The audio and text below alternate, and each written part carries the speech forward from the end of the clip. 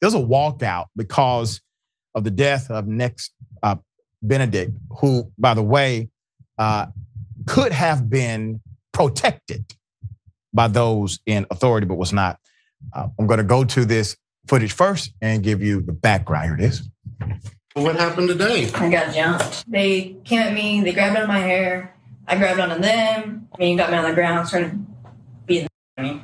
Newly released school surveillance cameras show Benedict in the cafeteria with classmates, then walking into a bathroom where Benedict says a fight broke out. They had said something like, "Why do they laugh like that?" And they were talking about us in front of us. And so I went up there and I poured water on them. Okay. And then all three of them came at me. Shortly after, a faculty member rushes into the bathroom. Later, Benedict is seen walking to the principal's office and then out of the school, escorted by their mom. The next day, Nex's mom calling 911, telling dispatchers Nex is having trouble breathing. Put up the picture.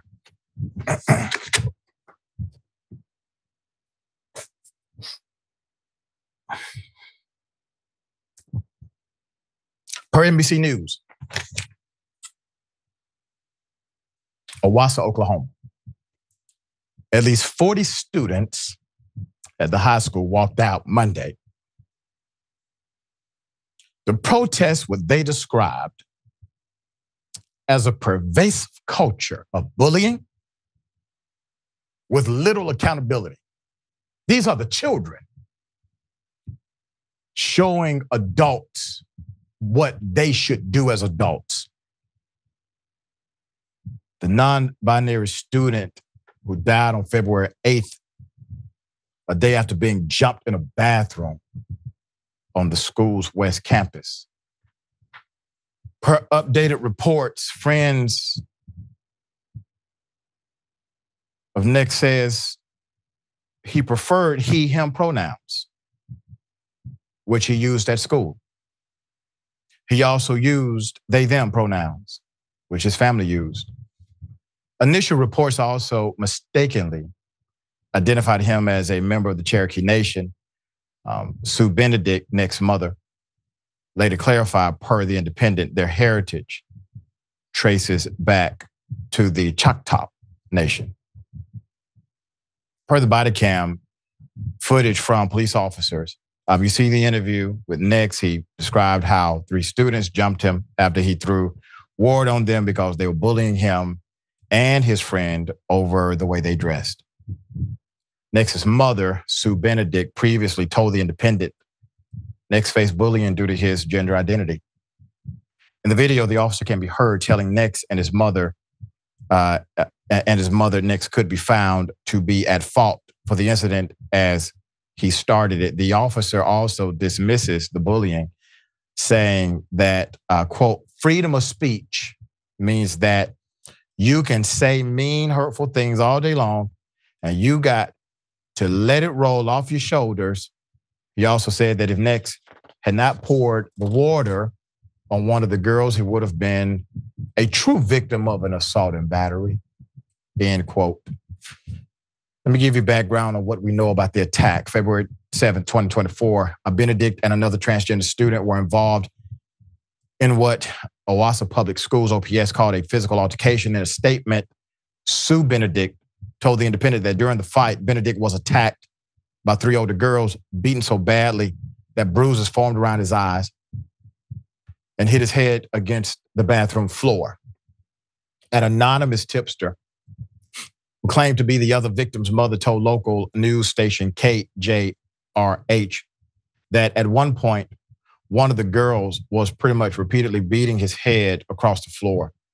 The tipster added Nex couldn't walk to the nurse's station on his own, and staff did not call the ambulance, which amazes me. In the body camera footage, when the police officer asked Nex if he ever reported the bullying to the school, Nex said, quote, I didn't really see the point in it. Owasso students told NBC News that Nex's answer is common among their classmates. LGBTQ students and others who face bullying due to their identities feel like when they report the bullying to the school, they either aren't believed or nothing really changes. Put them up. Owasso Public Schools Assistant Director of Communications, Brock Crawford, said students attend an assembly at the beginning of each school year that includes the processes and procedures they should follow to report bullying or other safety concerns. All reports are investigated by their respective school administrators and then reviewed by the district's Director of Safety and Security. End quote. The district's student conduct code prohibits bullying, which includes a pattern of harassment, intimidation, threatening behavior, physical acts, verbal or electronic communication directed toward a student or group of students that results in or is reasonably perceived as being part of the intent to cause negative educational or physical results for the targeted individual or group, and is communicated in a way that would disrupt the school's educational mission. Owasso Public Schools Superintendent Dr. Margaret Coates and the high school principal, Tiffany Cooper, in order to meet the definition, policy states a reasonable person should recognize whether such actions would harm another student, damage another student's property, place another student in reasonable fear or harm to the student's property, or insult or demean any student or group of students. Keep their pictures up. What that policy is basically saying is contrary to what the communications director has said. Communications director says, well, it's up to the students to follow the protocol for reporting. However, the policy says it's up to the educators, the administrators, the faculty to recognize them.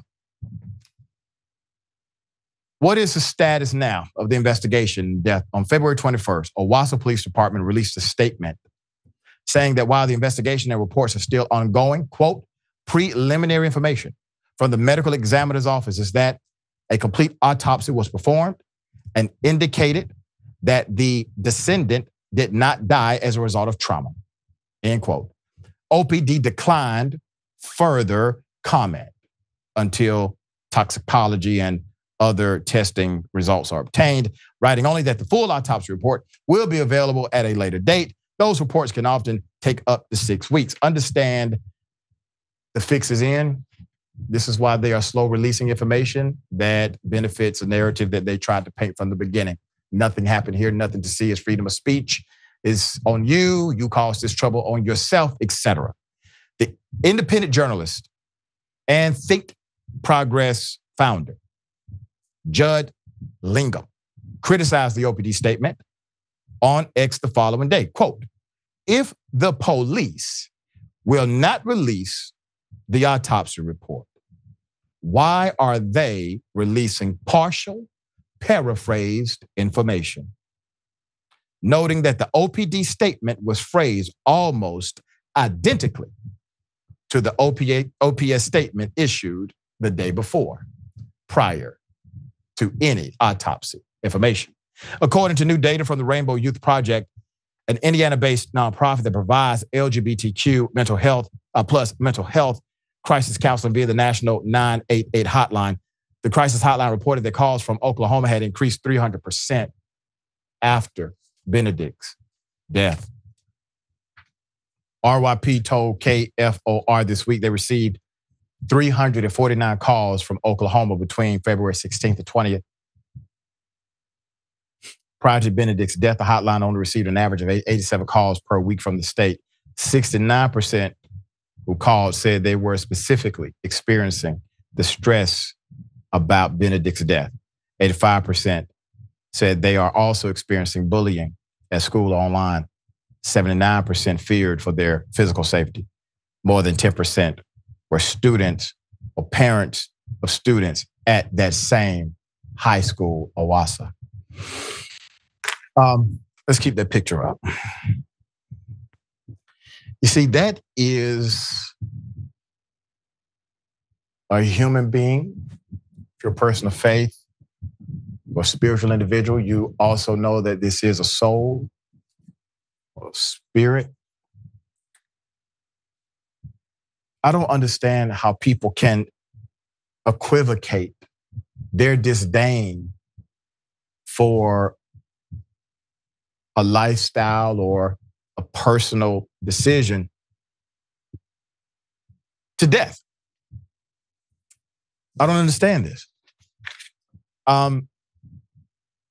No one in authority is treating this with the level of seriousness it deserves. I mean, you're teaching children it's okay to become killers. What the hell? Sharon, you know, it's one of the saddest stories I've seen this year. What say you? Can't look at that sweet face.